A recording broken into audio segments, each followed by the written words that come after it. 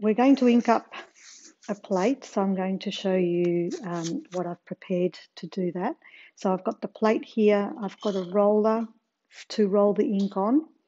My plate is sitting on a magnetic sheet so that the plate doesn't move around when I'm wiping it back.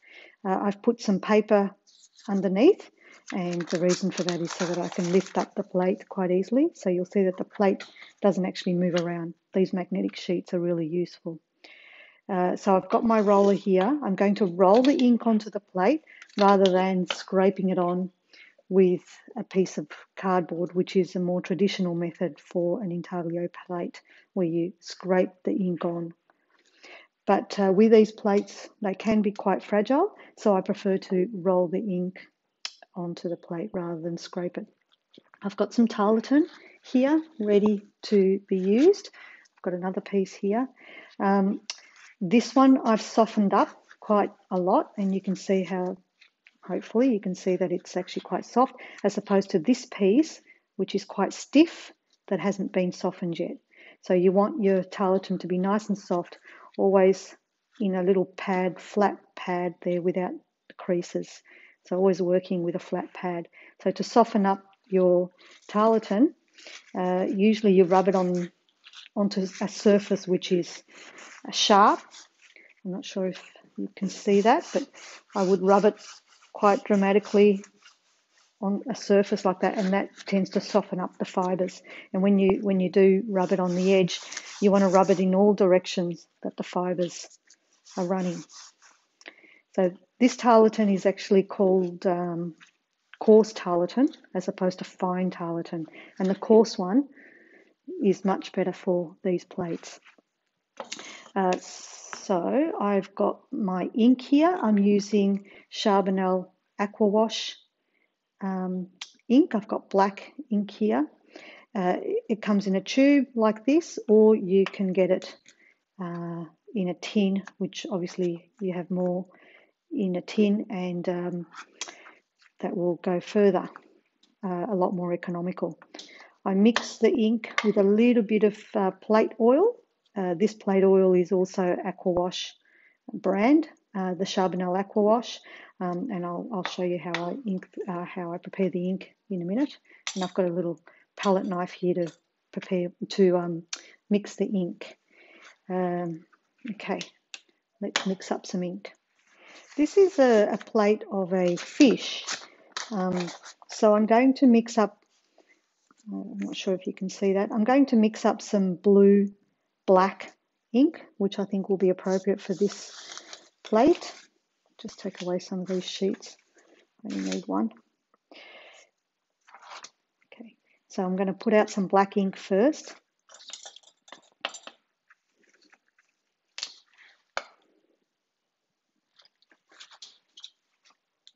Just a little bit. Okay. So I'm guessing here the quantities. I don't want it to be a blue. I want it to be like a cool black. So I think I've got the ratios fairly good.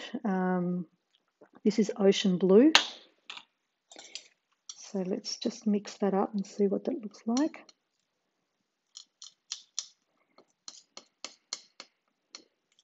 Yep, that looks good. Now we put a little touch of plate oil in the ink. The plate oil helps the ink to loosen up.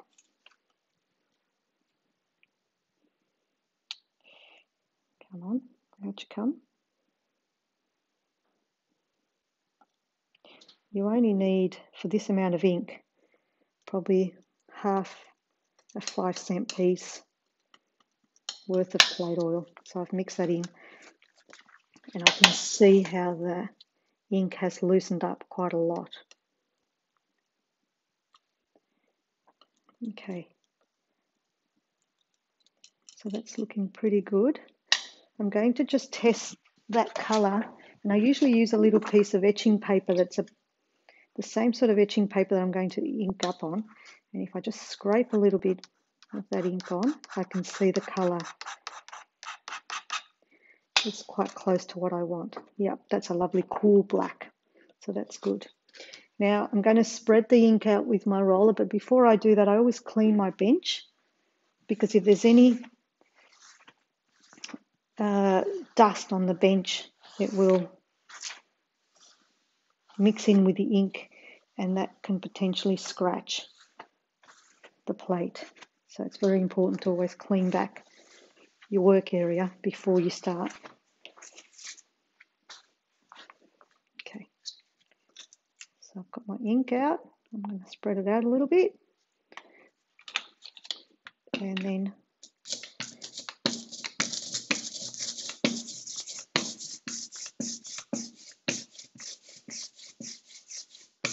roll it out quite thinly. Make sure your roller is evenly covered. And I'm not sure if you can hear the sound that ink is making, but that sound tells me that it's a good consistency. Okay, and also wipe the plate. Make sure the plate doesn't have any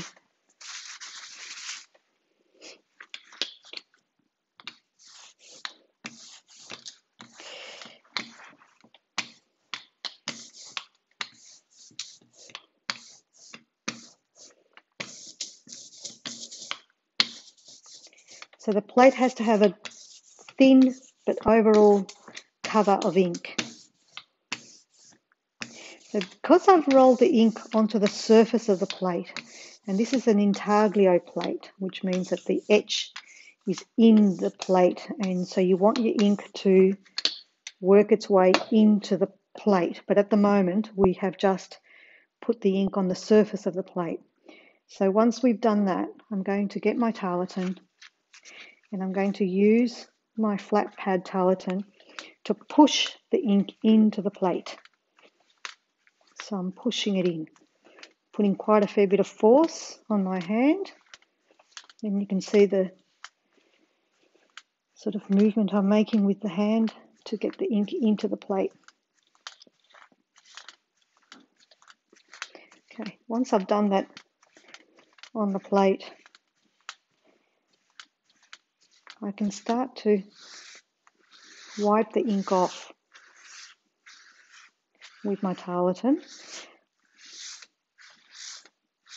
and I can see that the image is starting to come through. I'm going to move my tarlatan around to a cleaner part, again making a little flat pad and wiping away.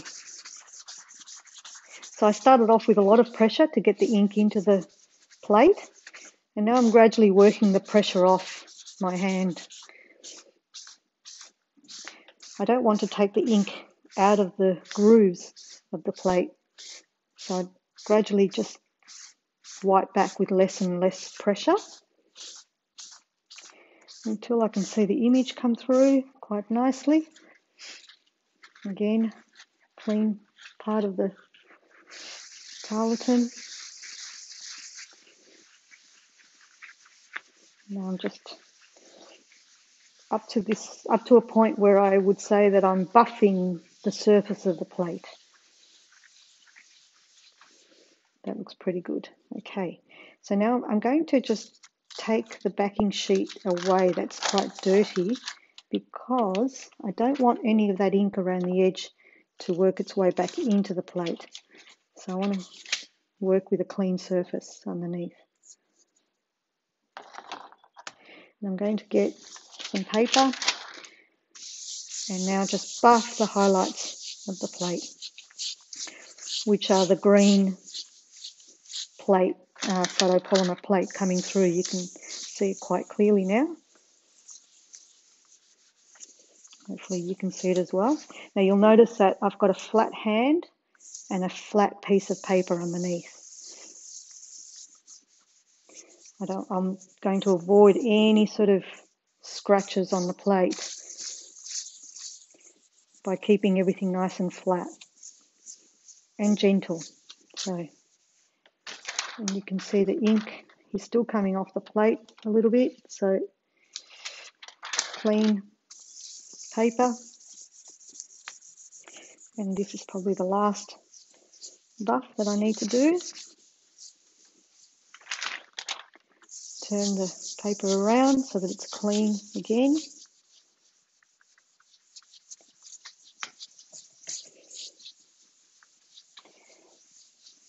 This is an image of a fish inside an aquarium. I don't know what sort of fish it is, but I was fascinated with the textures of the fish. It's quite ugly really, but beautiful as well. It's a fish in an aquarium in Spain, in Santander, 2 years ago. I took this photo, and I've never printed this plate, so I thought it would be a good one to use as a demonstration. Okay, I think that's pretty good. The background of the fish is black, so I'm just going to not work that background too much because it's just a black background, so we want to leave the... So now I'm just going to clean back the edges, and I just put my plate on the edge of the magnetic board there so that it doesn't go anywhere, and with a little cloth just clean the edges, ready for printing.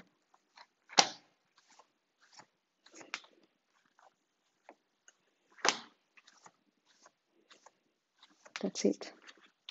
Okay, we'll take it over to the press and see what happens. Here we have the press. I've set it up already. The press has been set up with maximum pressure. For photopolymer plates, you really need as much pressure as you can get off your press without damaging the plate. This particular press is not, it's a semi-professional press. The roller isn't as thick as it should be to get the best results, but it's a pretty good press. It's a Hildav from made in Sydney, and it does the job quite nicely if it's got maximum pressure. I've got 2 blankets on the press only. Most people would use 3, but I find that for photopolymer plates that 2 blankets is sufficient. They're 2 6mm blankets, or you can use a 6mm and a 3mm. My bottom blanket is a woven wool blanket, which is good quality, and they're already quite dirty because a lot of people in this studio use this press, and so the blankets do show a lot of wear and tear very quickly. I've got a registration sheet underneath, which has been drawn up as a general registration sheet, but we'll use it today for this test. So I'm going to bring my plate over and pop it on the press. It's probably good to keep your gloves on until you get to this point so that your hands stay as clean as possible. I've already taken mine off. A little dust off the plate. So I'm going to put the plate down on the press without getting ink on the press bed, keeping the press bed as clean as possible.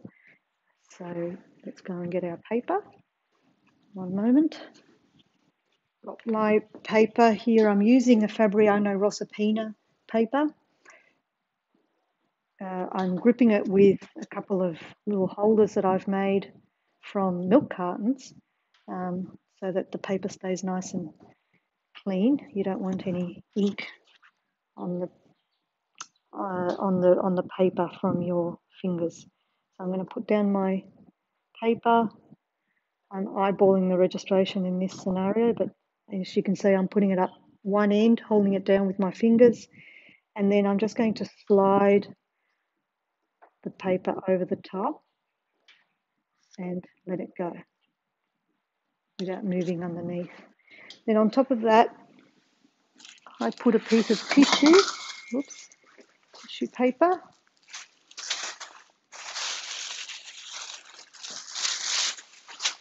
The tissue paper will act as a barrier between the blankets and the wet paper, so it keeps the blankets dry, and it also stops any ink from transferring it onto the blankets if there is any ink on the outside of the paper. Right, so I'm going to take this through one way, but then normally you would just pull a press through once. But I'm going to bring it back so that you can see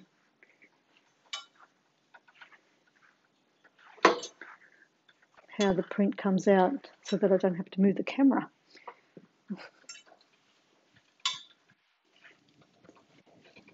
So usually once is more than enough to get a good print.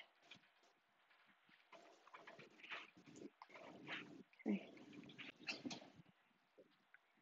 Here we go. So first of all, we take the blankets off,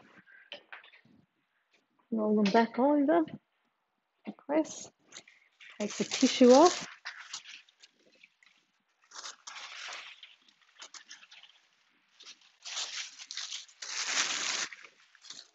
And then using my nippers again, I'm going to reveal the print. Great. I'll just bring the camera up closer so you can see the result.